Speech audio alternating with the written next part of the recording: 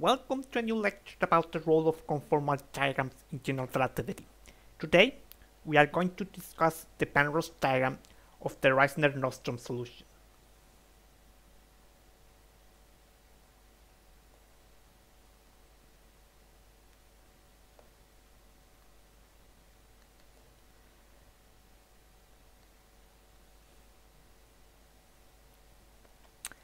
As you probably know, the Reissner Nordström solution represents the gravitational field created by a point particle in general relativity. The line element is given by the following expression.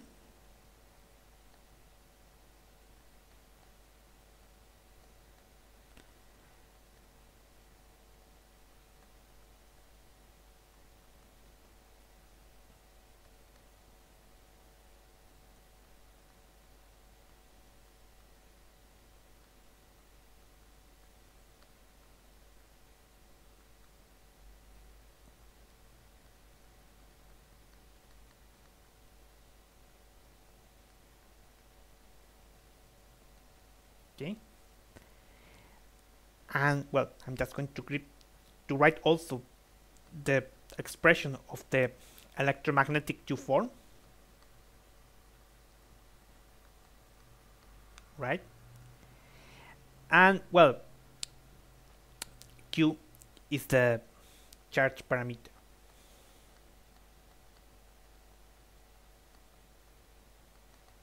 Okay. Right.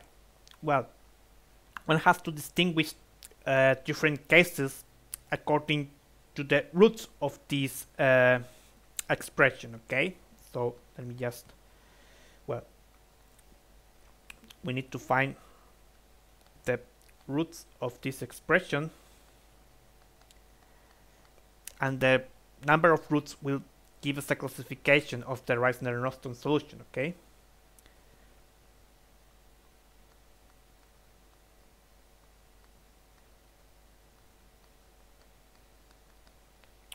I have to solve the second degree equation. I'm going to write down the solutions for you.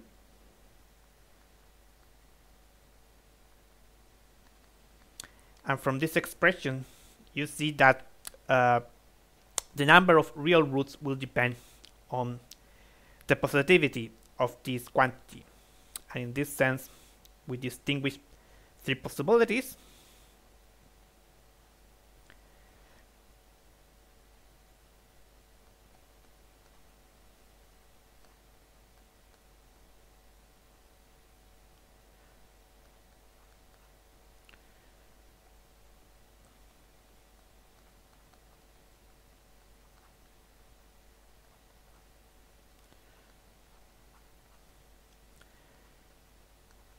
Just forgot to write here the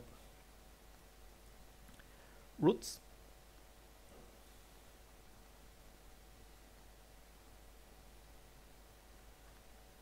Okay. And then the case in which we don't have real roots.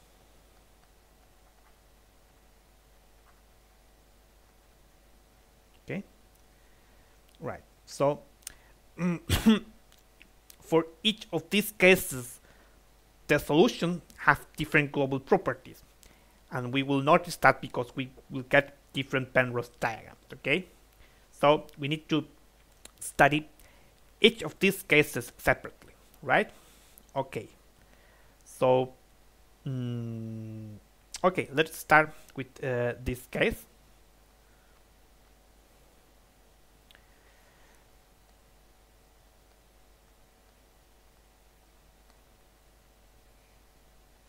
Right? Well, obviously, we have this relation,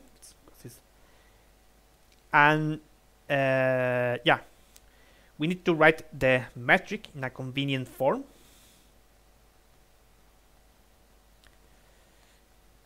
We just have to factorize the polynomial we have solved. Okay. Then we can write the Reissner Nordström metric in this form, right?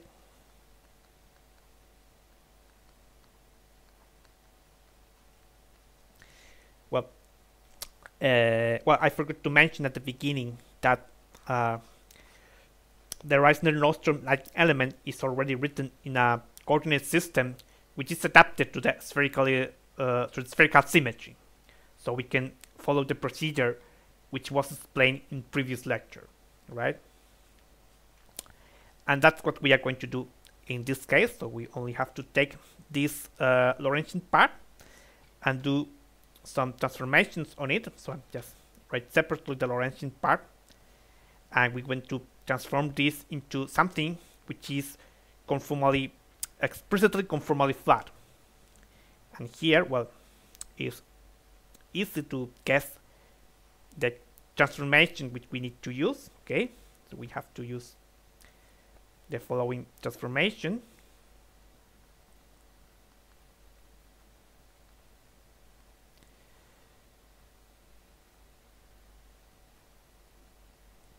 Sorry, there's a square missing here. Well, maybe I can just write it down below, because otherwise I don't have enough space. Okay, so right.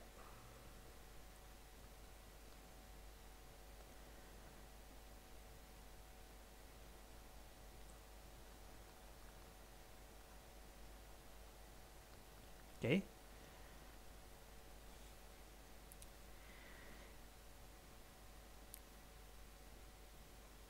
Okay, and so if we do this transformation, it's we get an expression in which the metric is conformally flat,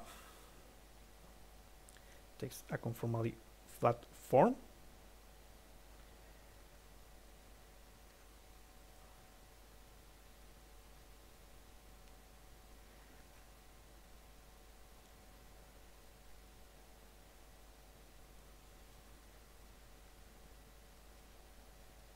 Okay, so that's what we get.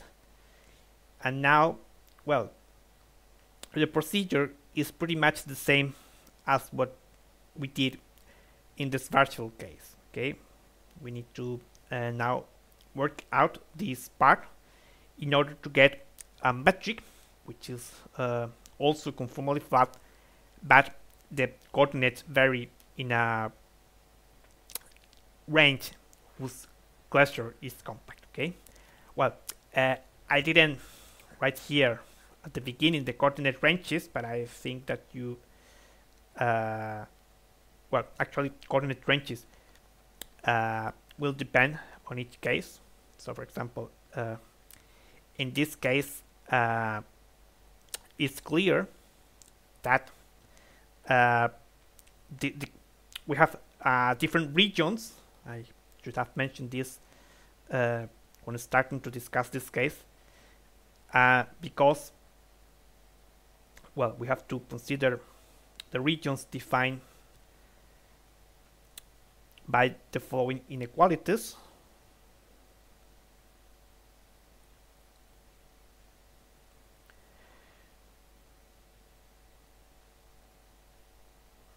Okay.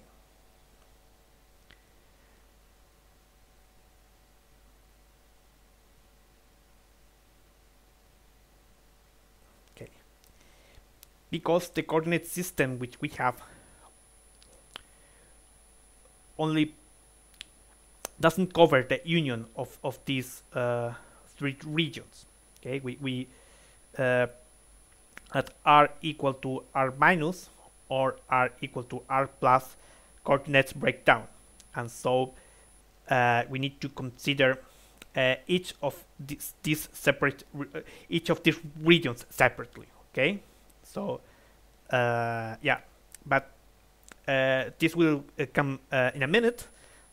When doing these transformations, we don't need to worry about this. We don't need to worry about getting the metric written in such a way that coordinates vary in a set whose closure is compact. Okay, so yeah, and so we have to do a further transformation here, which is exactly the same as the transformation which we did with Schwarzschild. Okay, and indeed this transformation always arises when one works with spherically symmetric space-times. Okay, it's just well, I just remind you the transformation here. Okay, so this is the transformation, the usual transformation.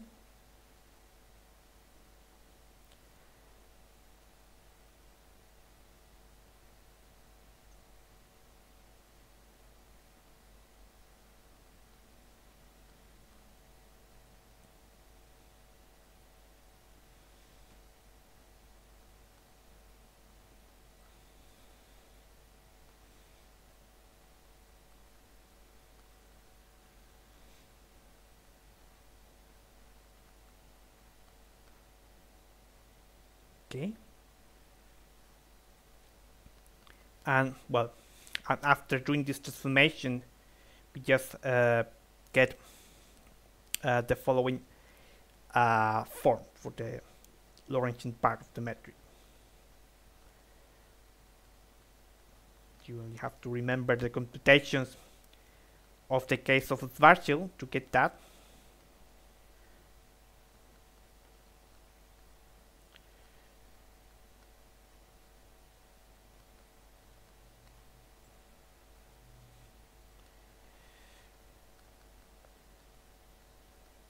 Okay, and well, you remember from the previous lecture that now capital T and capital U vary in a set whose closure is compact. Well, just me remember that we did a picture about that set.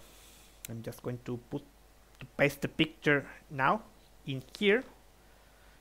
Okay, so this is the picture. Okay, this is the picture which shows the range in which capital T and capital U vary, which is a range determined by these lines. So the set in which capital T and capital U vary is this square. Okay, just remember from the lecture about Schwarzschild.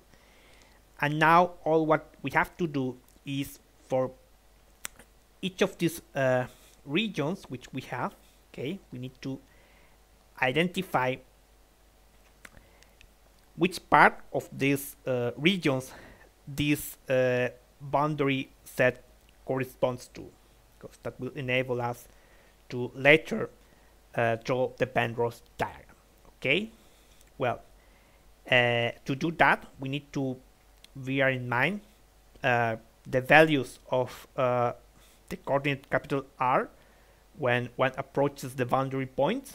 Well, we computed those values in previous lecture. Those values are written here, and well, just remember that to obtain those values one has to compute the following limits. I'm just remembering things which we did in previous lecture. Okay, so this is because we have the expression of the function capital R here. Okay, so it's just a simple computation to obtain these limits, which we did in the case of Schwarzschild, and that's the result which is written here. Okay, okay, so this is common information which we need, and so what we have to do next is to use this information for each of these regions. Okay.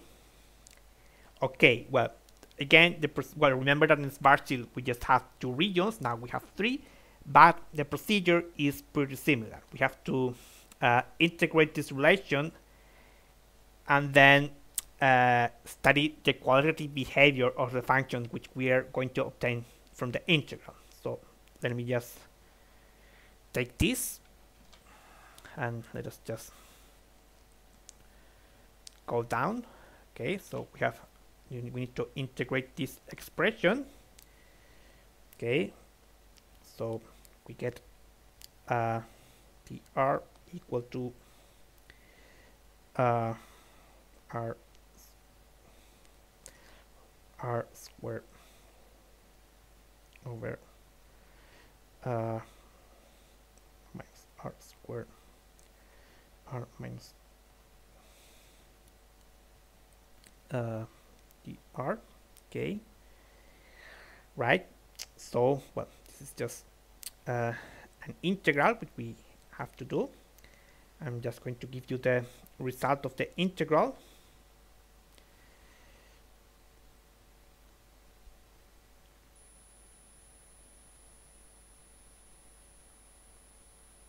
Well, okay, don't have enough space to have to write the result below. So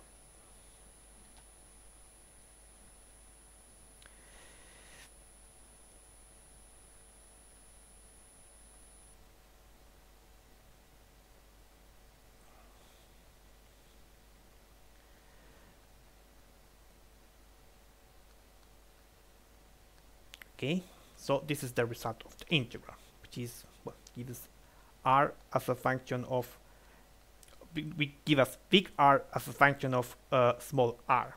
Okay, right now, yeah,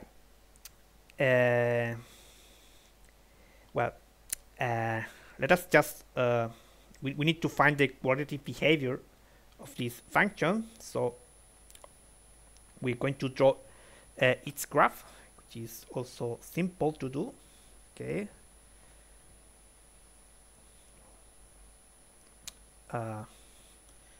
big R, small r, and well, you can just place r minus, r plus, and well, I don't think I need to explain in detail how to get the graph. We don't need the detailed graph. We actually only know the regions in which the function is increasing and the regions in which the function is decreasing. Okay, and well, you can just read that easily off from the expression which we have. Okay, here this goes to some value called r0, and yeah, explicit expression of r0 is just r0 is r, where big R when small r is equal to 0, and you get that from explicit expression we have. Sorry, this is sorry, this is r plus minus r minus. Okay, right, and so when get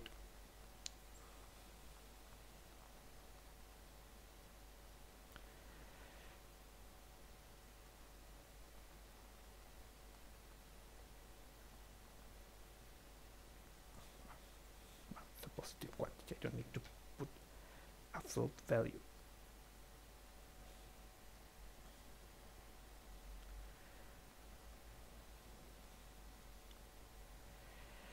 Okay, it's clear that it's positive since r plus is greater than r minus, right?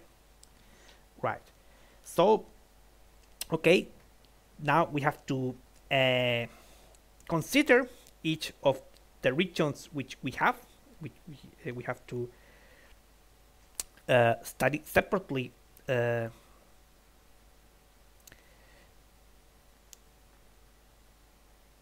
Each of the regions.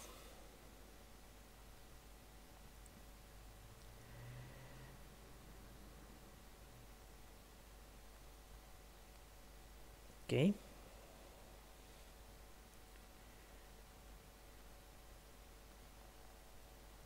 Okay. Sorry, here is plus, not minus. Right. So let us take r greater than r plus. So in this case, we see that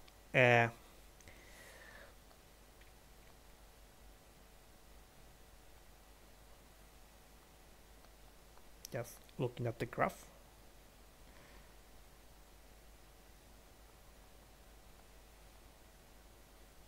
sorry, this is what equals to r plus is minus infinite. So if we go back to our picture, we can identify which part of the boundary corresponds to which region in our original space-time. Okay, just don't know what. Maybe I take. Okay, well, I think I can just take again this picture and bring it down. Only got part of. Right, never mind. I'm just.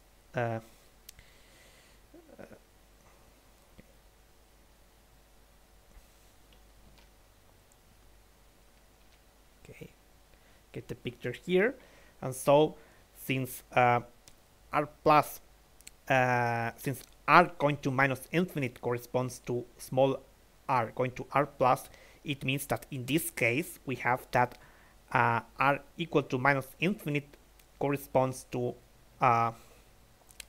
small r equal to r plus. Okay, so I can just now delete this and put it here. And the same happens with this.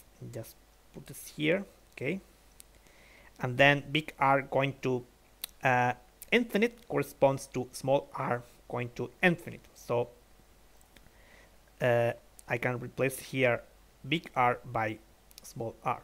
Okay, can replace here big R by small r. I just okay, this goes here, and okay, so in this region we get this picture. I can just delete what we don't need.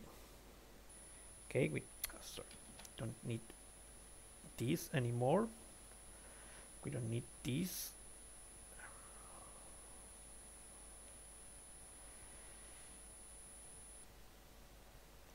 Well,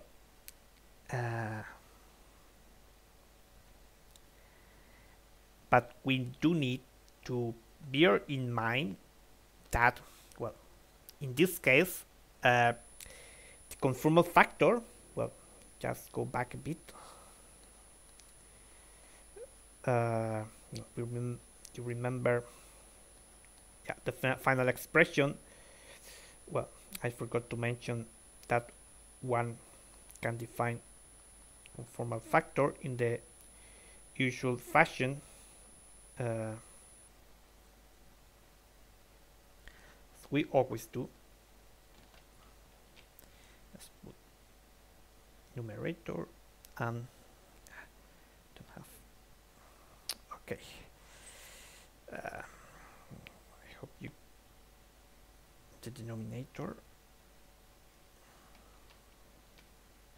is here. Okay, so we have the usual definition of the conformal factor. Okay, well, just move this just to make a bit more of space, right?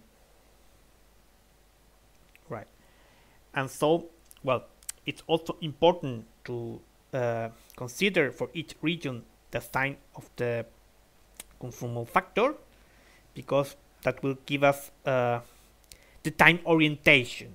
Okay, so here in this region we have that the conformal factor is positive, and therefore the time orientation of this region corresponds to the vertical axis, and so I'm just going to draw an arrow to indicate that, okay, that this is the time orientation. And so, well, after doing that, you can just get rid of the axis, because we only know the picture. We only need the picture, this picture, okay? So you can just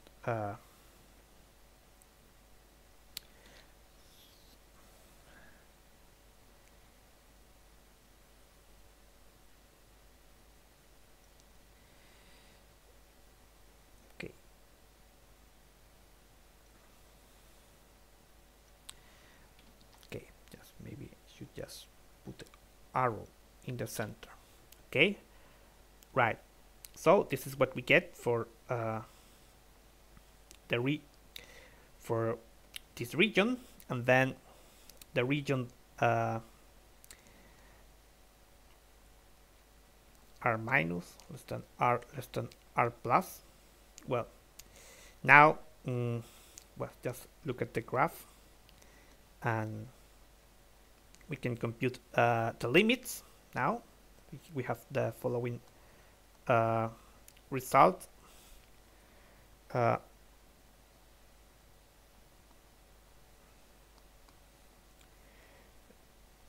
This is minus infinite,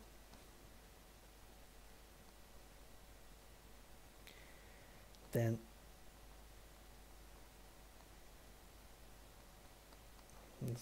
plus infinite, okay. So yeah, again we have to pursue the same procedure. Well, and in this case what we get is that the conformal factor, if you look at the expression of the conformal factor, we get that omega du is negative, okay. So yeah,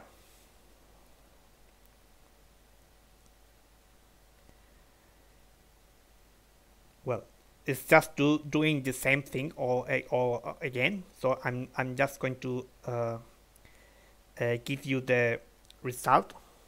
I don't think I need to repeat the procedure, the explanation again. So that's the picture which we have now, okay. Yeah, and now, well, this sign gives us a different time orientation, okay. Well, let me just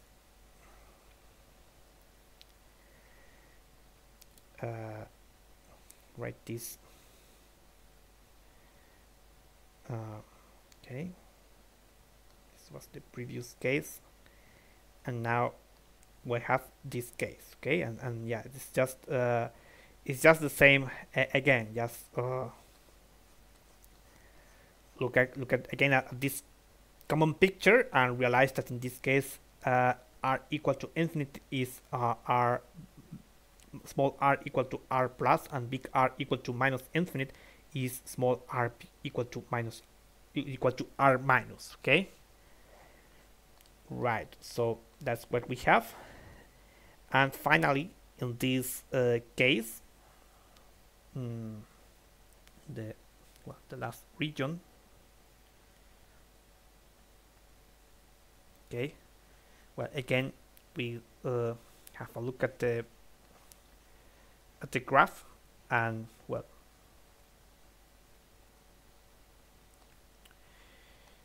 we have that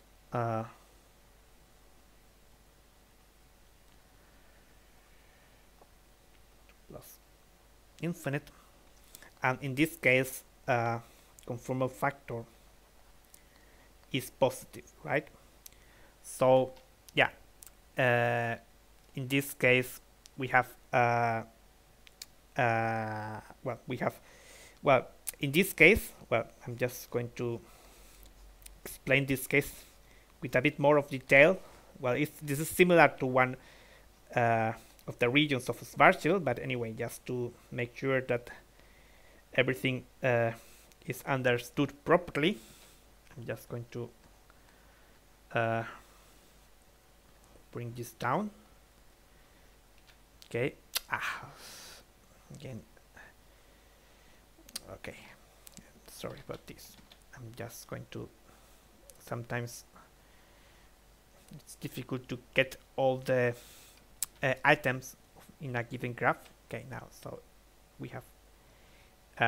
Right. So in this case, well, we have that. Big R equal to infinite corresponds to R equal to R minus. Okay, so I can just put here R equal to R minus, and same here, R equal to R minus, right? And the only thing is that here we have to take into account that big R never gets to minus infinite. If we look at the graph here, okay, we see that big R when the small r is positive, big R only gets to R naught, which is some positive quantity. Okay, so as happened in the Schwarzschild case, we need to consider the region such that R naught is equal to RTU, right? Where RTU is what one has in the coordinate transformation, okay? And well, as happened in the Schwarzschild case, you can see that since we have the explicit expression of RT naught, well, it's actually the same as in the Schwarzschild case.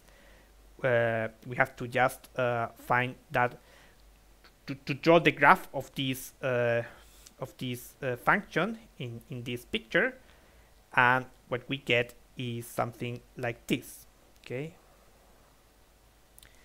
And well, as happened in the Schwarzschild case, this region, this graph corresponds to the set of points in which r is equal to 0. Small r is equal to 0, okay? Okay, just right here. Okay, so in the end, if and since the conformal factor is positive, now the time orientation goes along the vertical axis, so I can just draw a vertical arrow to denote that. Okay, and so yeah, so after all these considerations, you can just delete what we don't need, okay, and be left only with the part of the picture which we are going to use. Okay.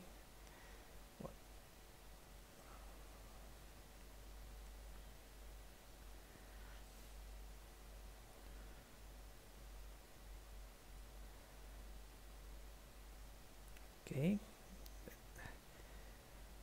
Okay, right.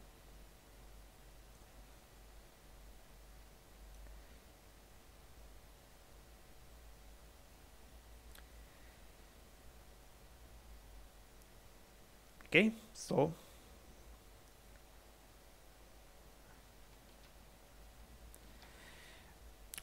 so we have studied the three different regions. Okay, and so we have obtained three different diagrams, right? One diagram for small r greater than r plus, or another diagram for this condition, and now this last diagram, which is for the case in which we have this relation. Okay, so well, this is a bit more complex than in the Schwarzschild case. In the Schwarzschild case, we have two uh, diagrams, here we have 3 diagrams, and so we have now to find out a way of putting all the diagrams together, okay? And we have to do that according to the rules which we explained in previous lecture. Let us do that now.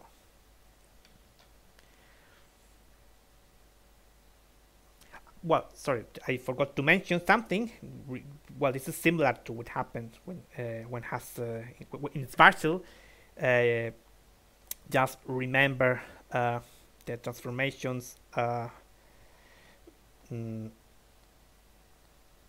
Remember that these transformations leave invariant the form of the metric which we have found, and well, by doing these transformations, we might obtain additional diagrams. Okay, well, it's clear what these transformations do to each of these diagrams. Well, I just delete the axis, but well, I think that somehow the axes are still in your mind. So I think you imagine what happens to each of the diagrams when we apply the transformation, and so it means that we need to add additional diagrams. Okay. Well, in this case, for example, t going to minus t doesn't give a new diagram, but this one gives us a new diagram. I'm just going to draw the diagram here. Okay, so take this. It's very simple. We have to swap some labels. Okay.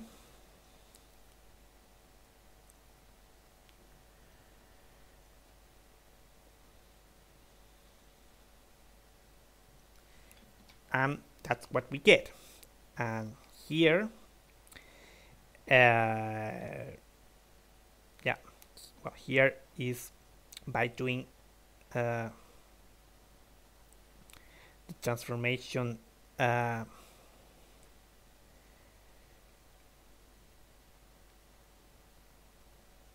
minus u. And here, well, we do the transformation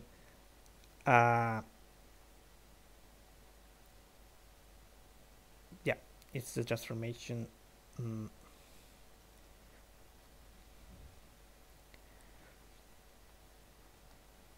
going, so what we get is a new diagram in which now time orientation is changed, so I have to draw the arrow pointing in another direction, and then it's just moving around some labels.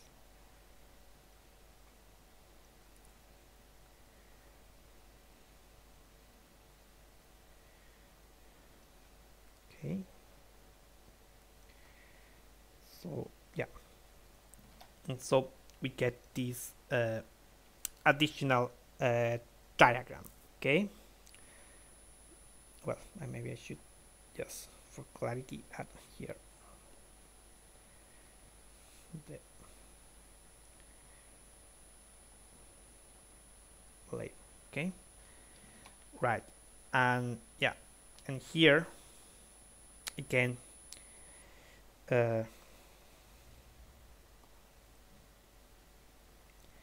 I just need to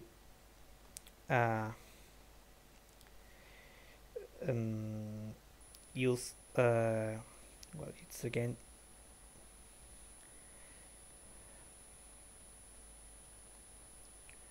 going to minus u, and then what we get is a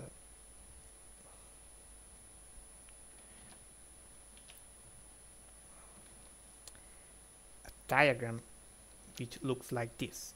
Okay, just going to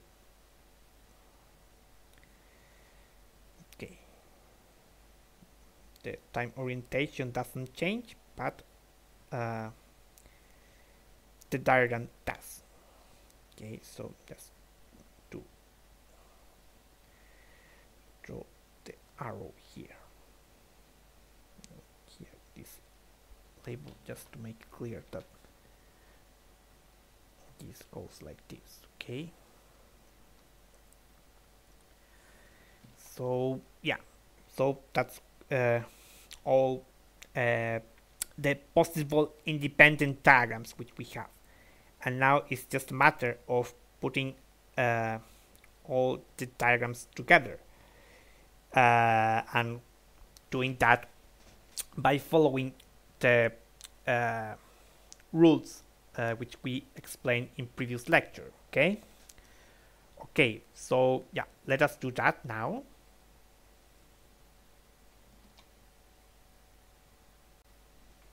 Okay.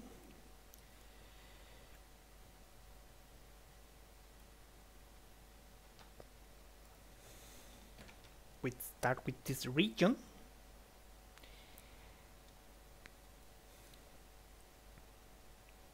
Have to rescale this a bit. Okay. And now we have to add other diagrams along matching sides and keeping the time orientation. Okay, so for example, I can take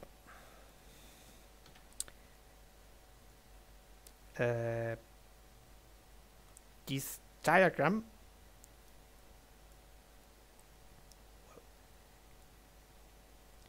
Well, you see that here we don't have the same time orientation. We have to rotate this counterclockwise in order to get a similar time orientation. Well, I'm just going to do that now. Well, to do that I need to move some labels. Okay, so this goes to this side, this goes to this side, this goes to this side, and this goes to this side. Okay.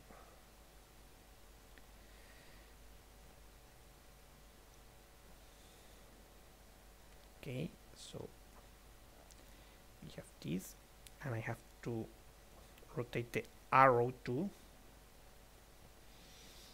Now the arrow points in this direction. Sorry.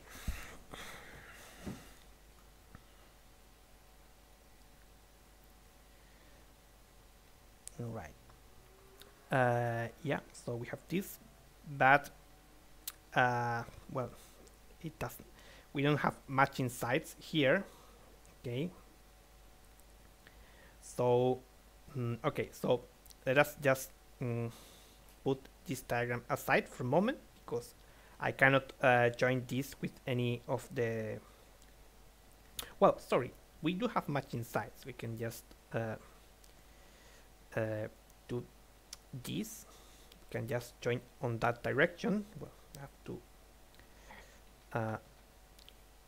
but first I have to... Sorry about this. This is a bit complicated sometimes. Okay, I have to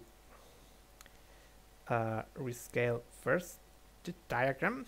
Okay, and well, we can just join along this direction, but first I need to do a bit of rescaling. Okay, okay, now it's more or less okay, right? So that's what we get.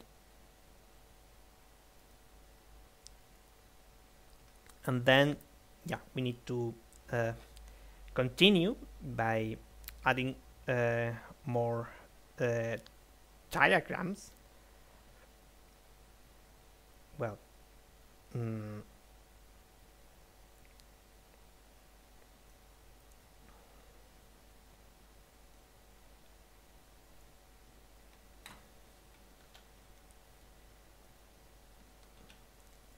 let us just take this other diagram. Well, here we have well, time orientation is already the same, and we have also matching sides here. Let me just put this inside.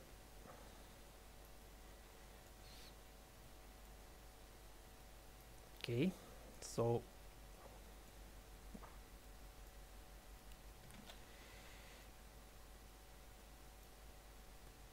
okay, so we can just join along this side. Well, but I have to scale a bit first.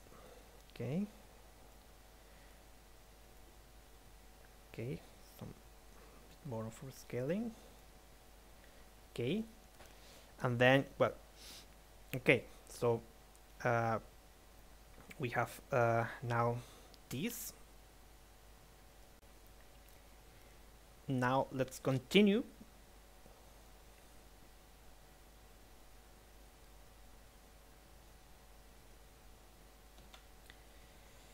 We have just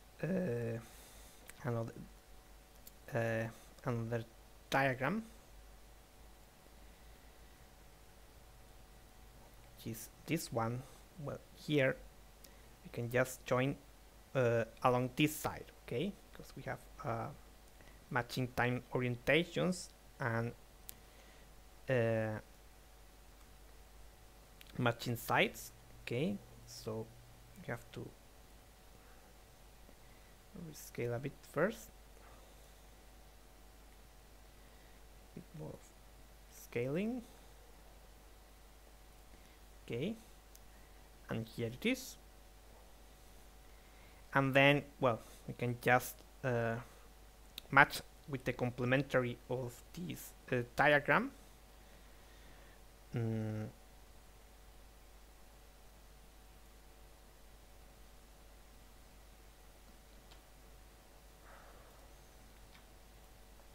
This here can match along this side. Again, I have to rescale first a bit. Okay. Okay. And well, we can still keep adding diagrams. Well, I'm just going to delete first. So just keep the time orientation here, and then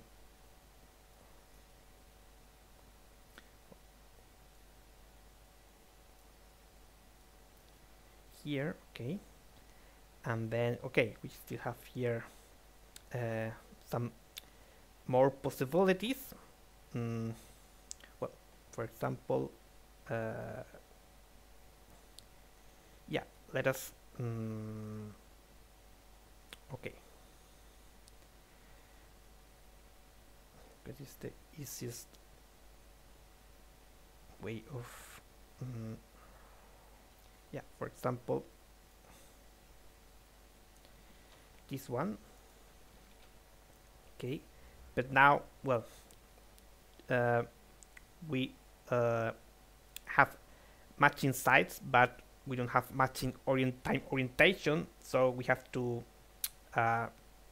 rotate this in order to get a time orientation. We have to rotate this counterclockwise. Okay, so this label goes here, this label goes here, this label comes here, and this label comes here. Okay,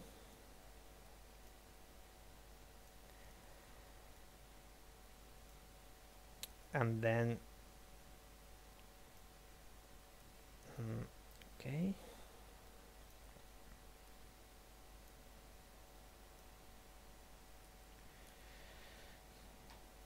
I have to rotate the arrow.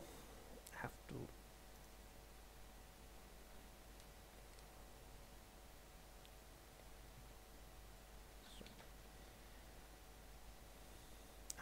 can just delete this. Okay. And now, well, we can just take this and match on this side. But yeah, have to do a bit of scaling to be able to match properly.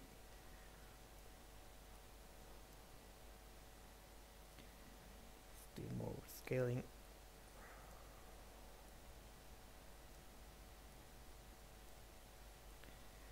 Okay.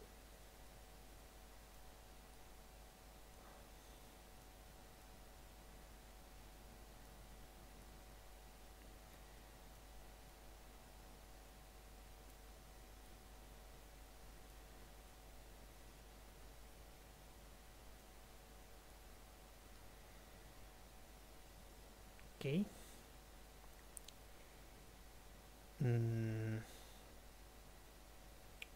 Okay, so this is what we have so far, and well, I can delete this part because it doesn't belong to the diagram. And now, well, we can keep adding parts because well, in r equal to infinite, we cannot add anything else because infinite is not a region of the space-time. R equal to 0 corresponds to a coordinate singularity, and so it's not possible to add through a coordinate singularity. Sorry, corresponds to a curvature singularity, so we cannot add through a curvature singularity.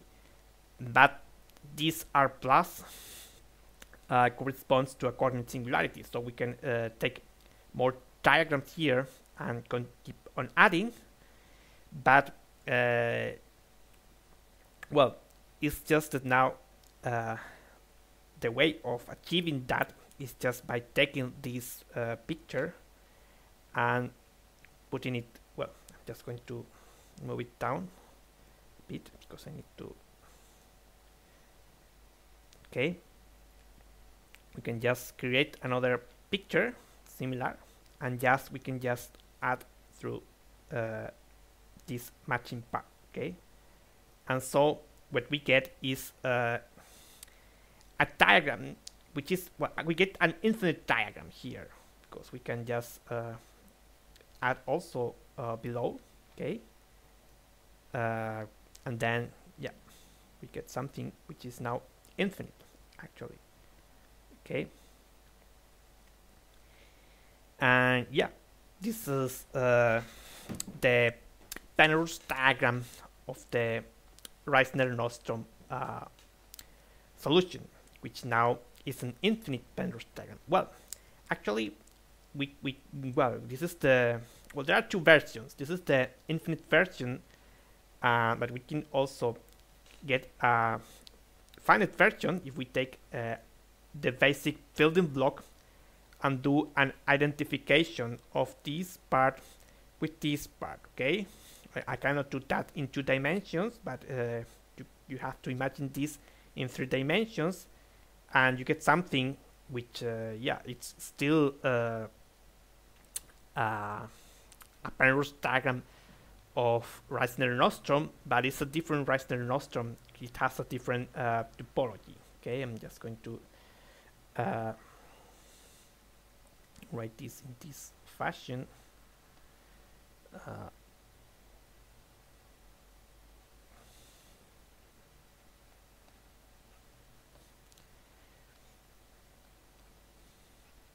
Okay, well, in the infinite case, okay, we have it's easy to read of the topology. Well, it's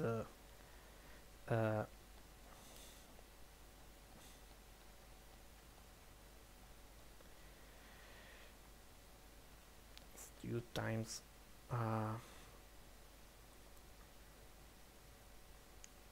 r times r. Okay, here, well, it's just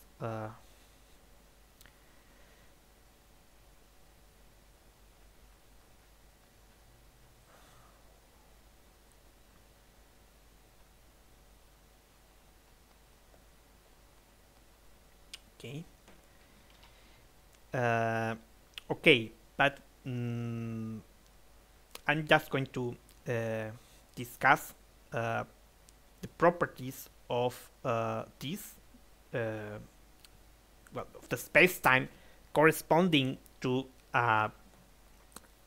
this Penrose diagram. Well, the idea, well, is just what is behind this procedure is the same as what we already discussed in previous lecture. We are doing an extension of our original regions into something bigger, which is represented by this complete picture, okay? And well, we can discuss the features of this diagram. Well, you can see here, well, this is a bit more complex than the Schwarzschild case. You can see here that there are now infinite Minkowski-like regions, okay? I'm just going to highlight one of those regions. Well, these are the regions in which R is equal to infinite. Yeah, you see that the diagram here looks pretty much like the Minkowski. So we have an infinite number of asymptotically flat regions, okay?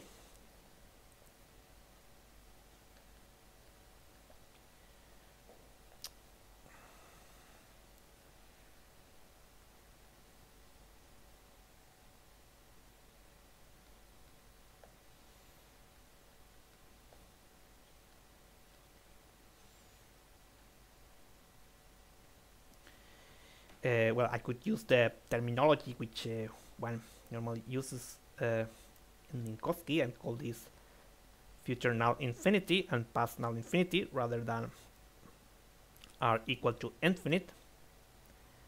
So that's what we have here. Okay.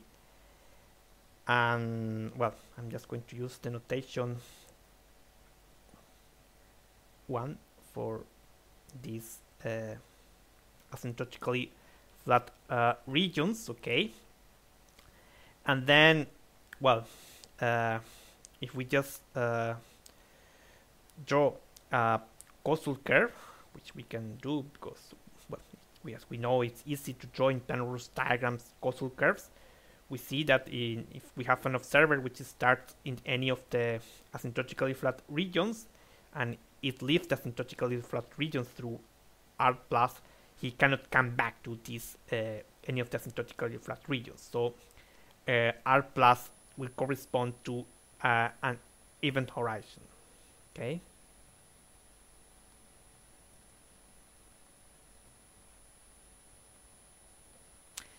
And yeah, well, you see, since this pattern is repeated itself, this happens if we work in any of the asymptotically flat regions. Okay, so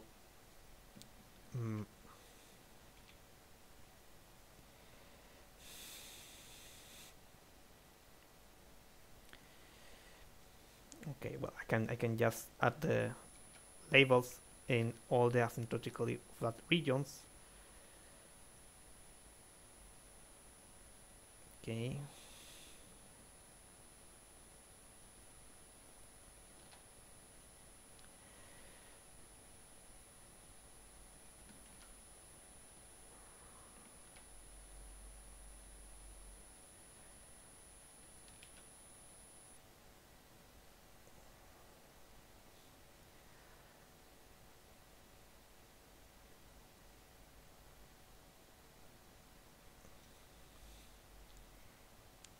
Okay, so we have asymptotically flat regions and we have an event horizon which isolates the asymptotically flat regions. Okay, right, but we have something else. We have another horizon because when an observer gets in leaves any of the asymptotically flat regions, he enters into some different region, but this region doesn't contain any singularity.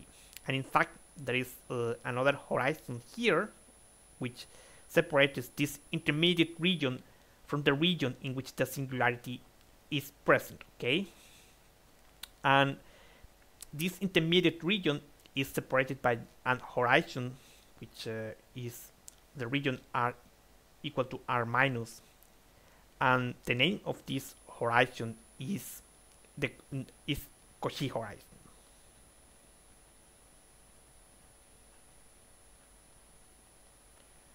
Okay, and why is this called Cauchy horizon?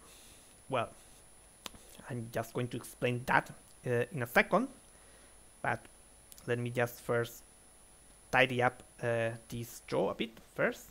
So we have this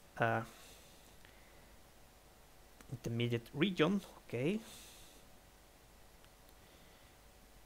I'm just deleting stuff which we no longer need. Okay, so this was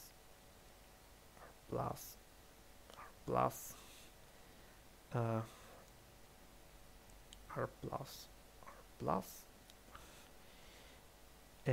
and this is the Cauchy horizon, okay? Okay, yes. Minus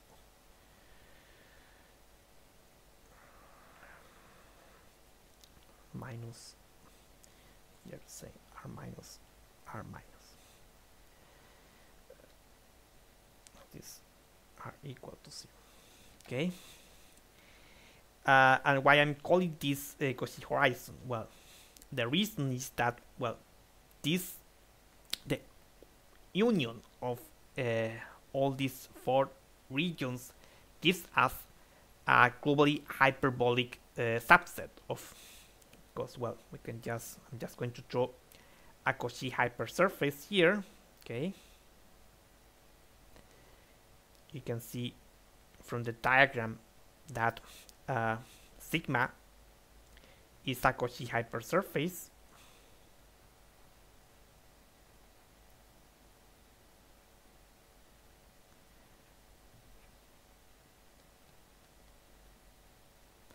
but it's a Cauchy hypersurface for the set formed by the union of 1, 2, and 2, okay, because this set is globally hyperbolic.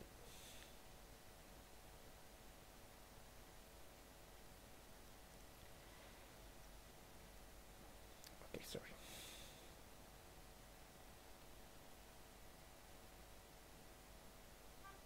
Okay. The whole space-time is not globally hyperbolic. We will see in a minute why, but this subset is globally hyperbolic. And the boundary of a globally hyperbolic set is called Cauchy horizon.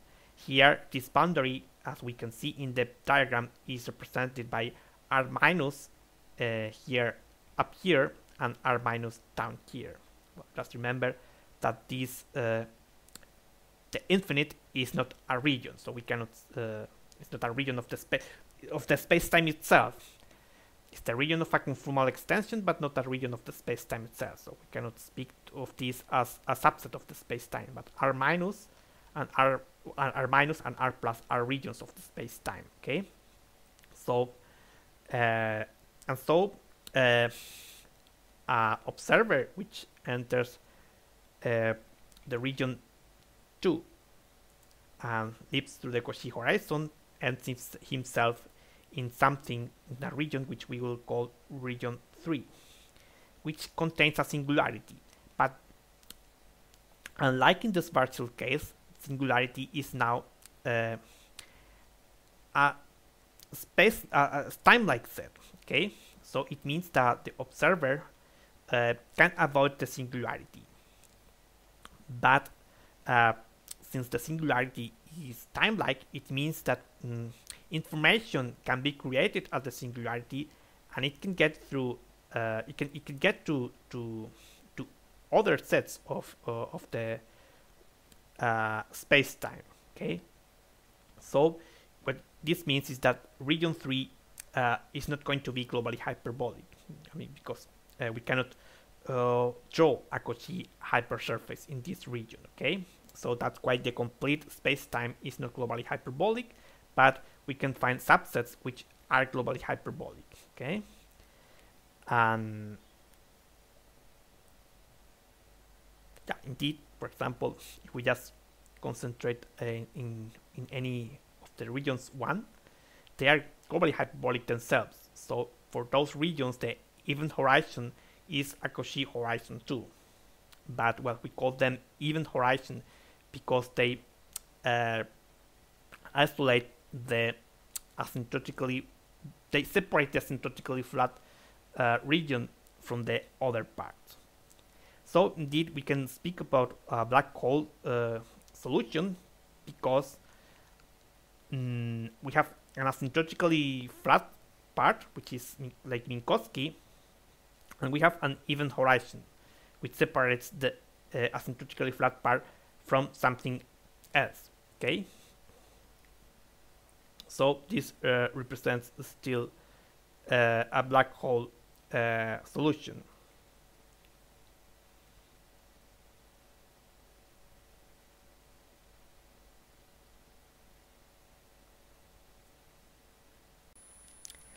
If we get back to our observer, we can notice an interesting feature.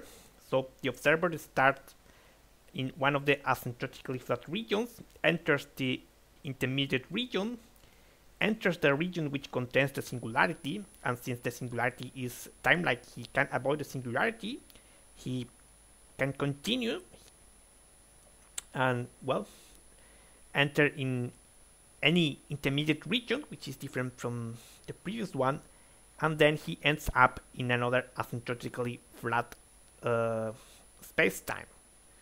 So he starts by entering the black hole. The observer can exit the black hole, but when he exits, he ends up in another universe, in another asymptotically flat region, which might represent, for example, another universe. Okay, and well, if we just look at the other diagram, which we obtain by doing the identification, the only thing is that, well, we can just, in this case, this is region 1, this is region 1, this is region 2, and this is let us just call the region which contains the singularity region. Well, yeah, I have to run region 3. Okay, so this is region 3. Okay, so an observer can start in region 1, enter the black hole. Well, here we are following a different time convention, but it doesn't matter. So then the observer continues through a region in which the singularity is.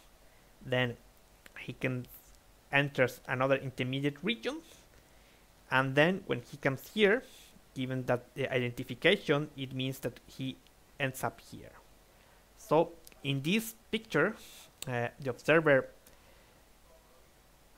enters the black hole and then leaves the black hole at the same universe in which he entered, but at a different time. So we can think of this representation as a time machine.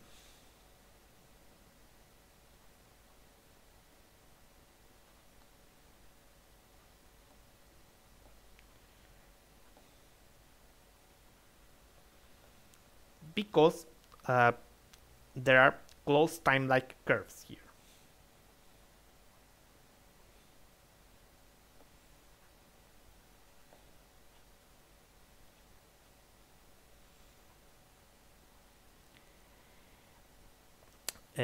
And this observer is just an example of one of these closed time-like curves.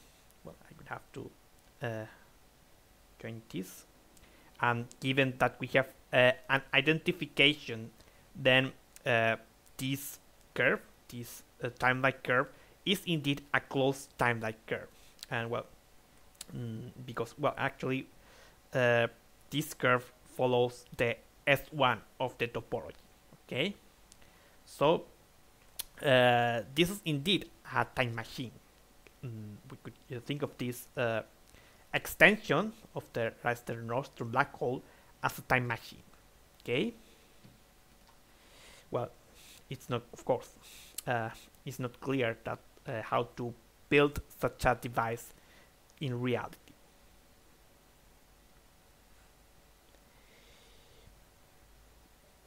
Well, this is indeed an illustration of the fact that the metric doesn't determine the topology, because well, we have just see here that we have two different diagrams which we obtain from the same metric, and they indeed represent spacetimes with different topologies. Okay, so that's what we have. They are completely different, and we have obtained this from the metric by means of a very simple procedure, and we didn't have to do any explicit computation, because all this is, well, as always with Penrose diagrams, they don't give you a formal proof, but they give you a very valuable information which you can later work out by means of formal proofs. And in fact, it's possible to obtain the explicit extensions, at least in this case, one can work out the extension and obtain a coordinate representation of this space-time. And well, this is not easy. This is highly complicated. This is not straightforward at all. Okay.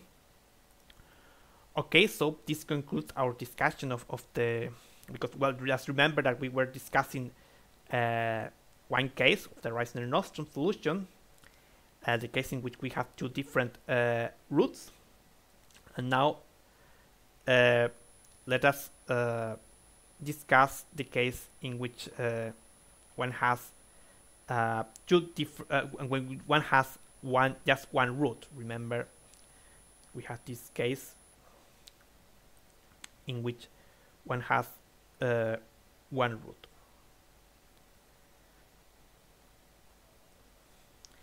And this is the so-called extremal case. Okay. Okay, so let us discuss the extremal case now. Remember the line element of the extremal case?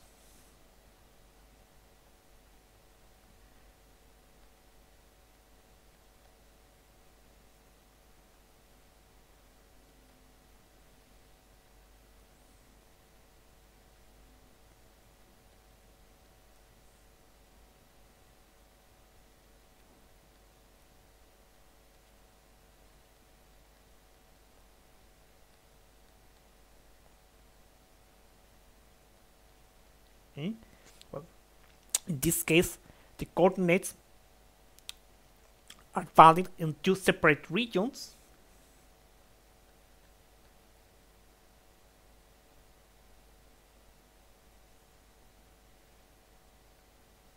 Okay, so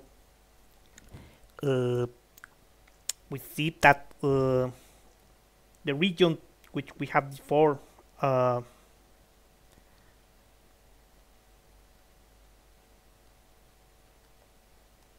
now it's not present, and so due to this fact, what happens in the Penrose diagram is that the diagram which corresponded to this region is gone also. I'm not going to do the full details of the Penrose diagram because the procedure is pretty much the same as in the previous case. I'm just going to indicate the result. You can work out yourselves the details as an exercise. And so in this case, we have two independent Penrose diagrams due to the fact that we have two separate regions covered by the coordinates.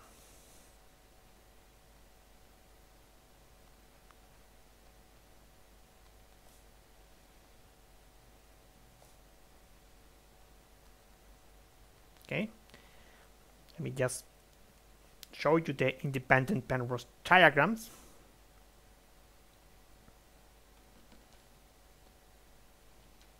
This is one of them. Sorry, just have to put it again. Okay, so this diagram corresponds to the region in which R is greater than M, and well, we can check the conformal factor, which one gets in the conformal representation is positive. So this is the time orientation, and then we have another independent Penrose diagram, which is here, right? Okay, and yeah, so it corresponds to the other region, and I have indicated here the location of R equals 0, which is still curvature singularity. Okay, and so all what remains to be done is to match these two Penrose diagrams and put them together in the fashion which we already know. Okay, so this is all very simple. Just give you essentially we get a diagram which is similar to the diagram of the non-extremal case, but with one of the regions missing. You will see in a minute. I have to rescale this because otherwise the diagram doesn't fit in the screen. Okay, so this is one part, and then we start matching other parts.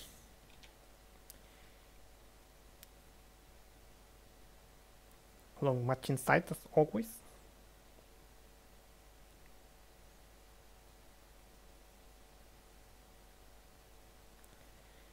Okay.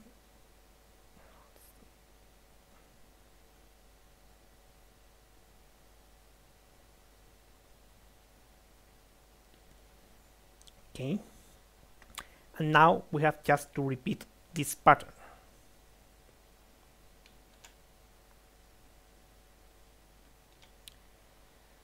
Okay, just I can match this side, and this is repeated indefinitely, right?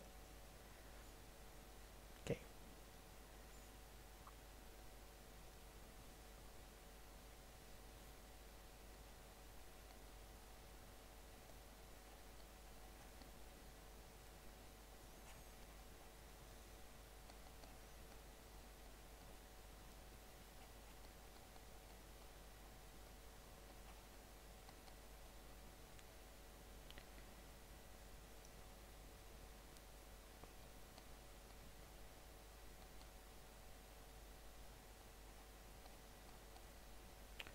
Okay.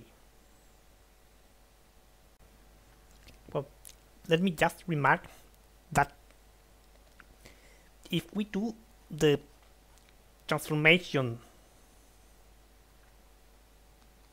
to these two diagrams, then we get another couple of diagrams which are reflections along the vertical axis of these two, and then that gives a Penrose diagram which is identical to this one, but reflected with respect to the vertical axis, but the properties are the same. Okay. Well, I would only like to mention here that we no longer have a Cauchy horizon. Okay, now here R equal to M corresponds to a event horizon.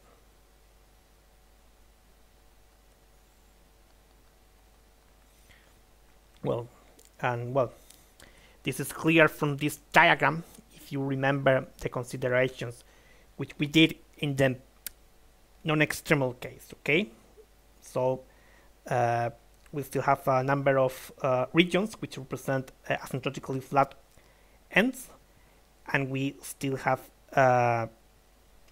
regions which contain a time-like singularity which represent a black hole. So this is still a black hole, but no Cauchy horizon as we had before.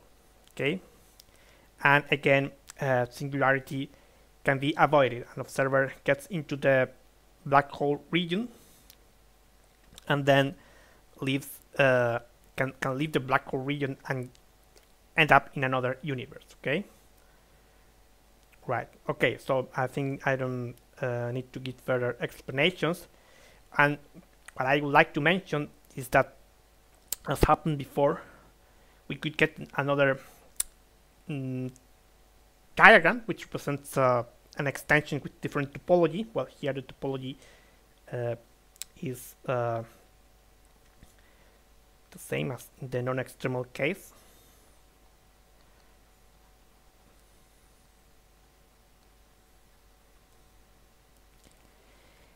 And well, if we just take the two independent diagrams, well, we just can do it here. Okay.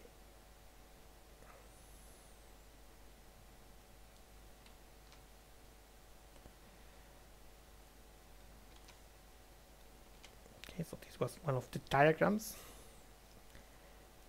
and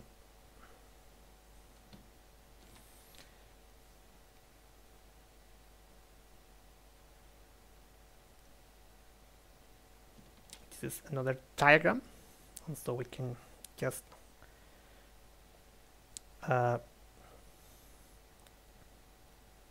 join in this fashion. Okay, so we get the basic pattern which we had before, but now rather than putting together these two pictures indefinitely, we can just do an identification and then identify this side with this side. Okay.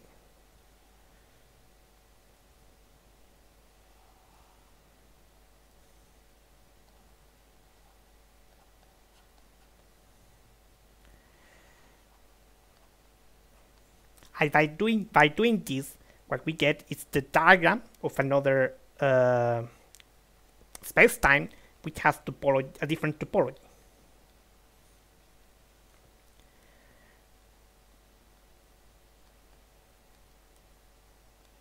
Okay, and in this case, well, again, this is an example of the fact that the metric doesn't determine the global topology, and in this case, this space-time has closed time-like curves.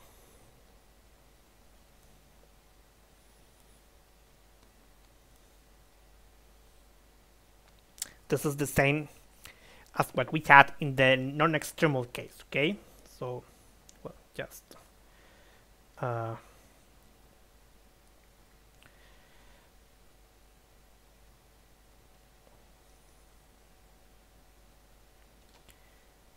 okay, I'm just drawing a closed time-like curve.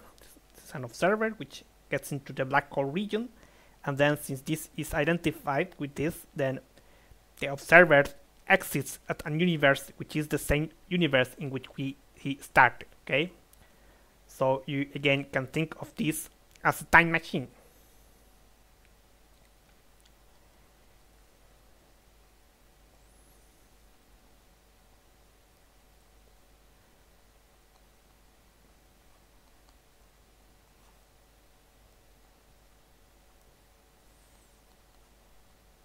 Okay. There isn't much to say about this diagram, which we haven't said before. And so let us finish with the discussion of the case with no horizons. Well, it was when, well, this is the case in which we have this condition.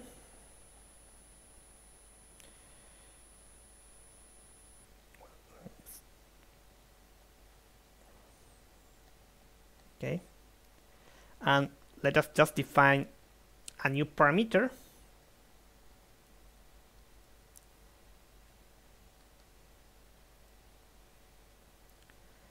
So the metric in terms of this new parameter is written in the form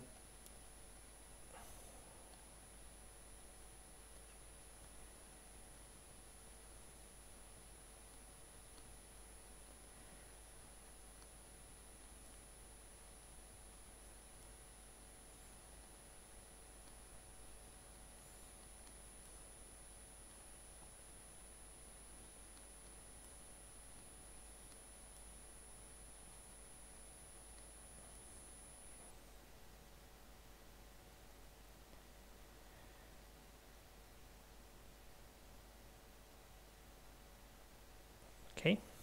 Just remember the three cases which we presented at the beginning of the lecture, right? So, okay, again, the procedure to get the Penrose diagram of this space-time is similar to the other cases. So just take Lorentzian part and do a number of appropriate coordinate transformations. Okay.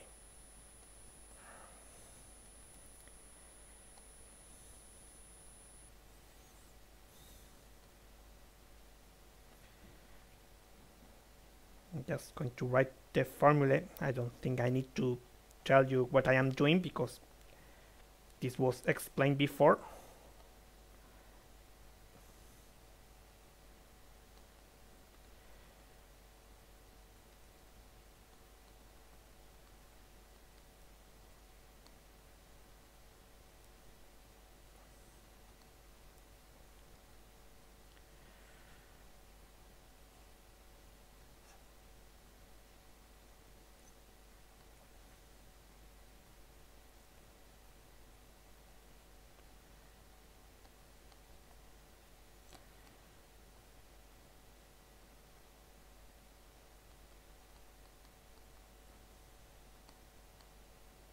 Okay. And then always this gets transformed into the usual form.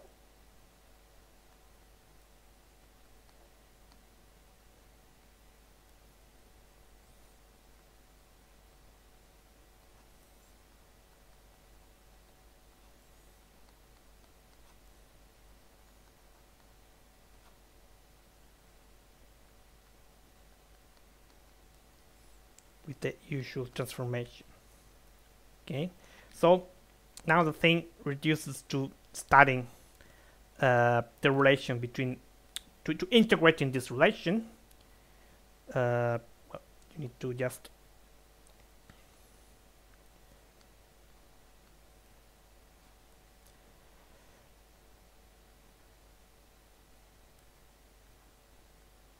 do this integral, right? And then this gives you the relation between big R and small r.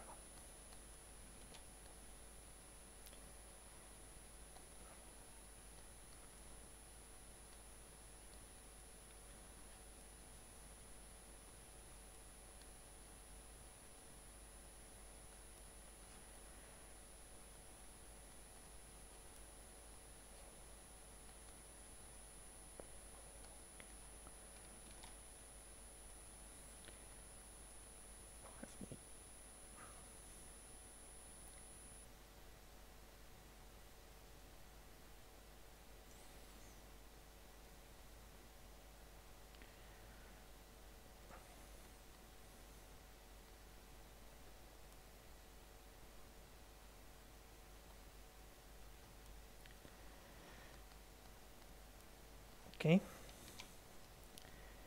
Right. So, well, you can just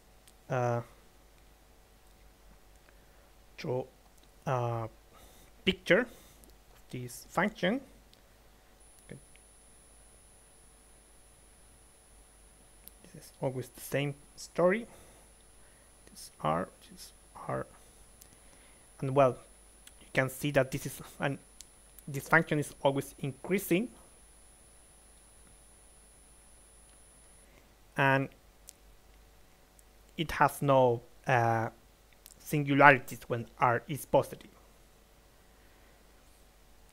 So its qualitative behavior is like this, something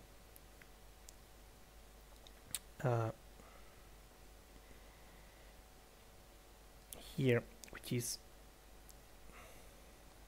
R naught. Okay.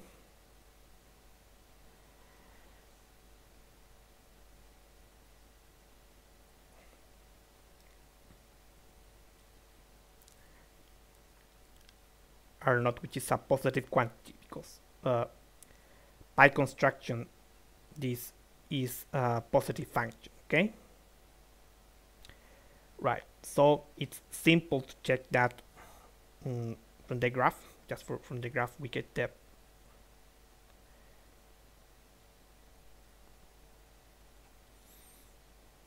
okay. So if we just remember our usual picture, which I'm putting here, okay. Well, then we deduce that R equal to infinite corresponds to small r equal to infinite 2. So this is the infinite region.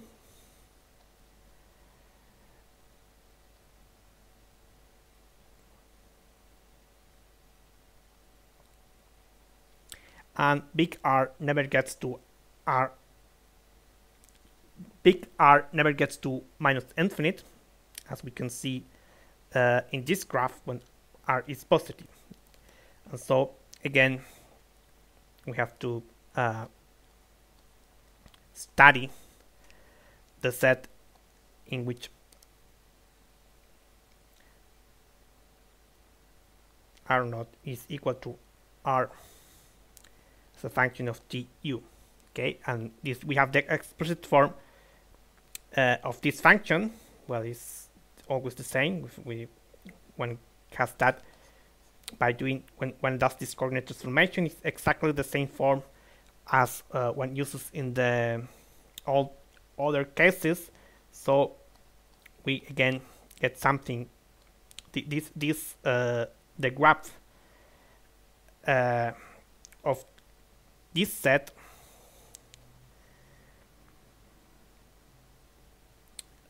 is the blue line which I am going to draw here. Okay. So in this case we only have an independent diagram. Well, of course we can do the usual reflection. I'm not going to. That doesn't give us a diagram which we can use to join. So in this case, only an independent Penrose diagram is present, and so the Penrose diagram is quite simple actually.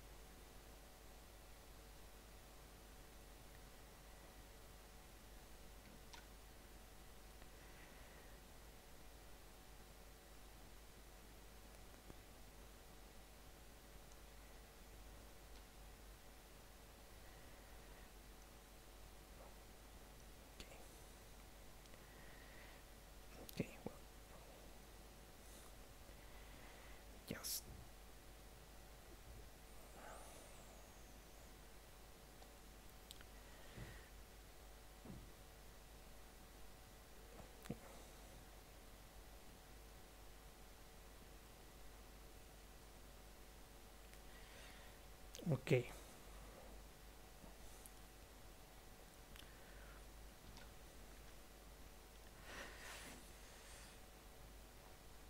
Okay, so we have, well, I can actually delete this because it doesn't belong to the region of interest, and so we get something very simple. Okay.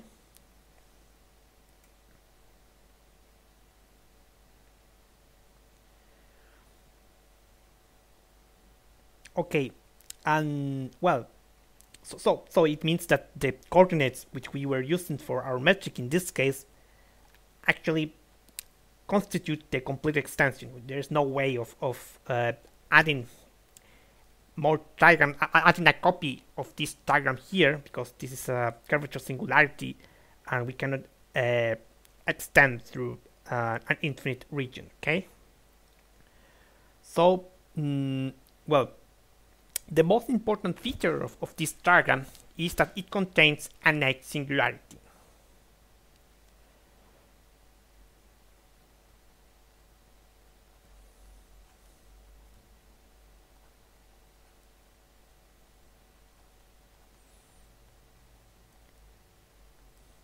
Why do I say that we have a net singularity? Well, the reason why I'm saying that is that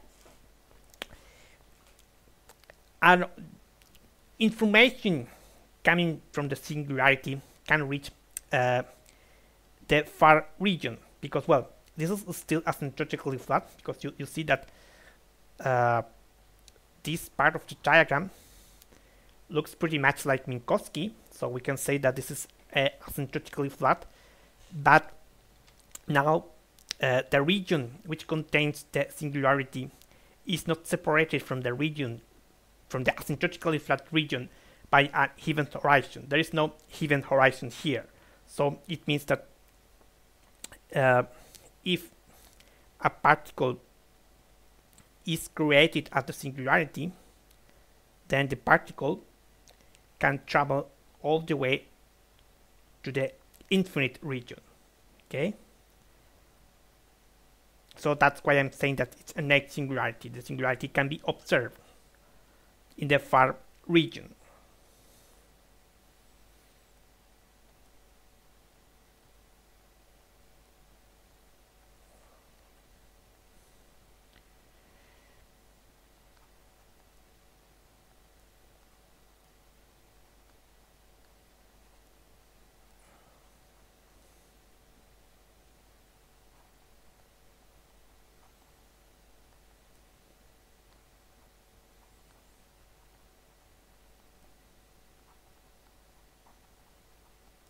Okay.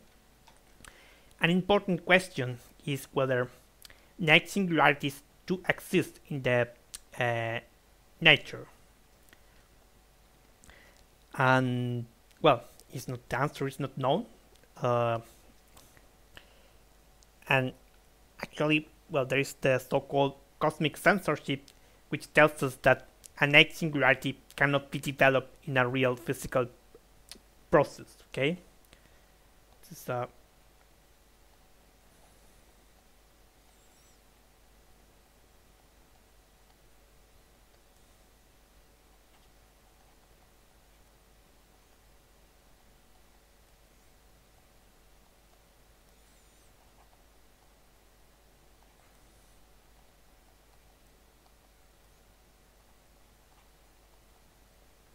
very rough formulation of this. Okay.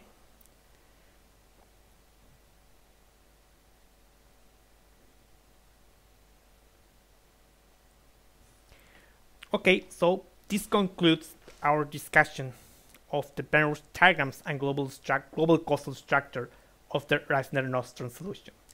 Thank you for your attention.